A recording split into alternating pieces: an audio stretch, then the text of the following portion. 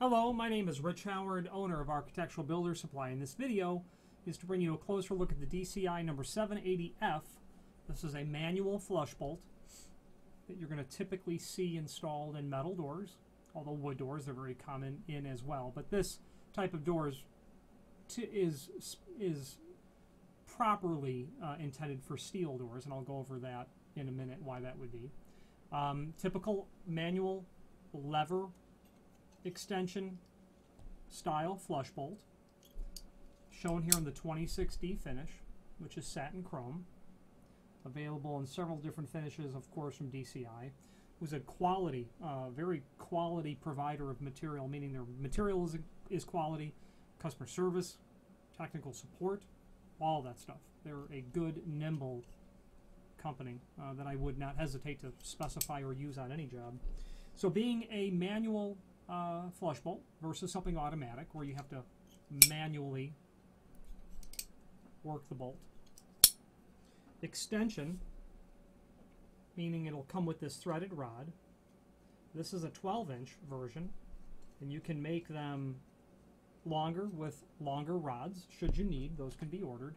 And then a bolt head gets threaded on there. This is not how you install it, but that's what the unit looks like when it's basically assembled.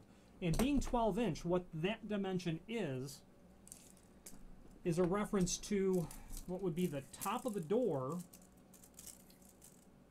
to the center of the bolt. So down here to the 12-inch, it's measured from where the top of the door would be down to the center of this faceplate.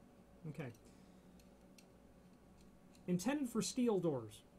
Not so much for wood doors, although they're really common in wood doors as well, because the machining in a wood door is not something that is typically easy to, it's not easy to do if you're doing it after the fact or if you're doing it in the field, because this requires a hollow space on the inside of the door for the rod to go down and connect to, you know, the female portion of the inner assembly.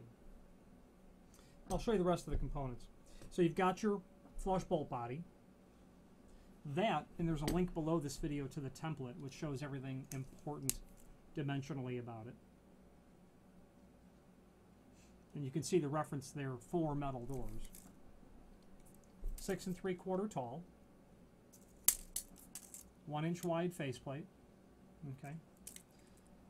Other than that, all of the dimensions are, you know, you probably want to know the size of a strike, I would imagine. This would be used in the header and in the sill. 2 1/4,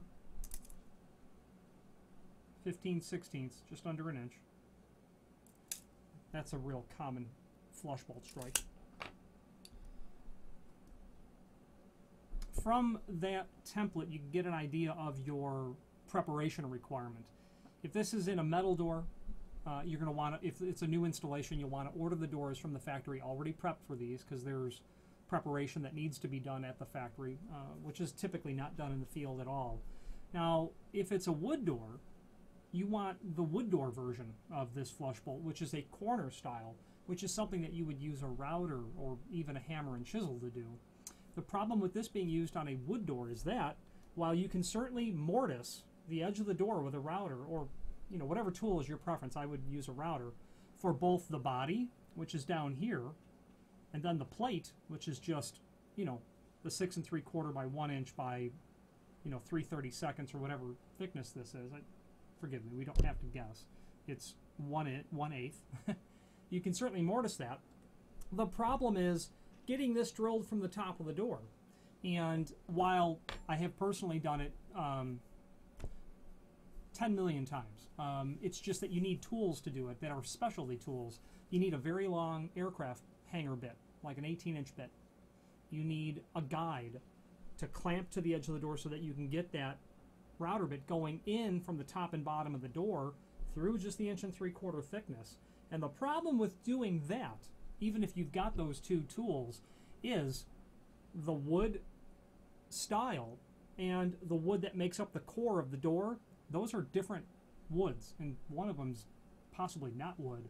Different densities, so that drill bit has a tendency to seek the less dense wood, and which is always the core, so your drill bit goes down. So it's really difficult to get a straight, you know, drill point. If you had a long bell hangers bit, it's really, really tough to get that, even if you're only drilling 12-inch. It's really tough. So it's best not to use this in a wood door, but it can be done, and it is done every day of the year. But those are the obstacles that you deal with.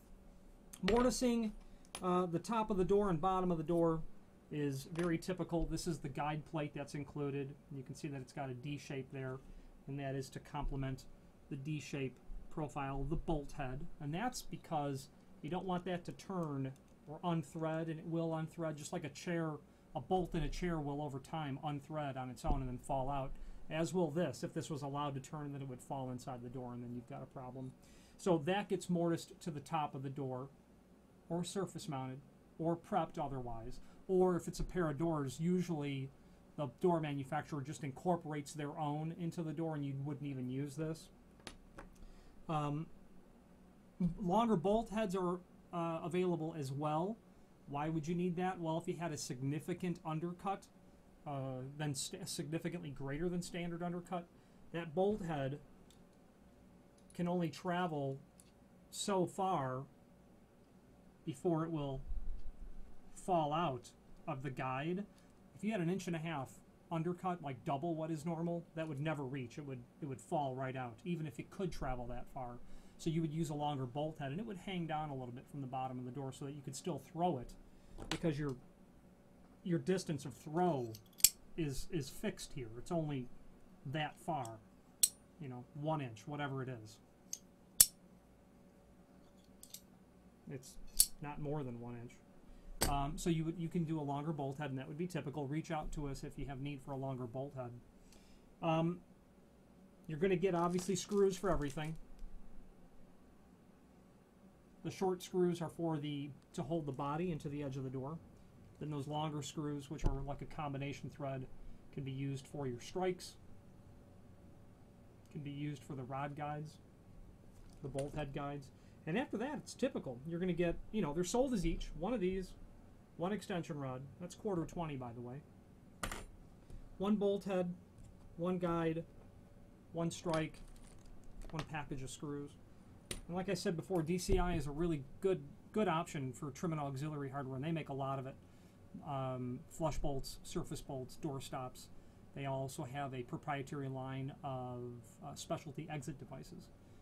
Pleasure to be a distributor for them, and if you have any questions on the 780F flush bolt installation, mortising, preparation, specification, troubleshooting, please feel free to reach out to us. Thank you very much.